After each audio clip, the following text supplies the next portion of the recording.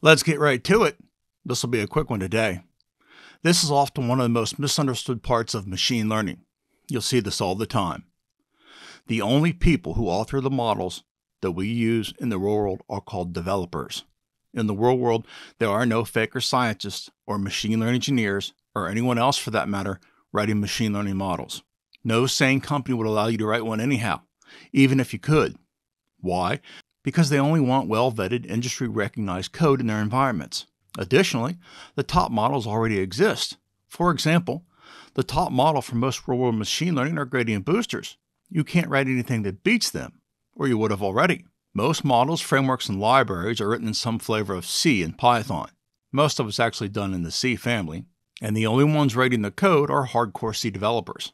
In the real world, all machine learning engineers and faker scientists use frameworks like TensorFlow, libraries like scikit-learn and Pandas, and models like XGBoost.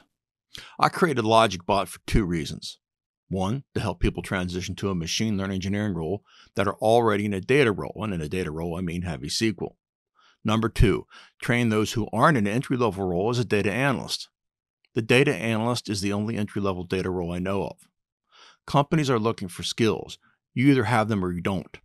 You either understand what certifications are and their importance, or you don't. The truth is, you don't have that many options. Companies are looking for very specific skill sets, and without them, you're not going to be working in any data role.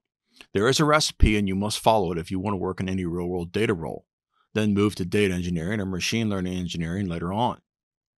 LogicBot has that recipe. You need to follow it and learn the skills and gain the certs necessary. It's that simple. Thanks for watching. Don't forget to like and subscribe, and have a great day. We'll see you soon.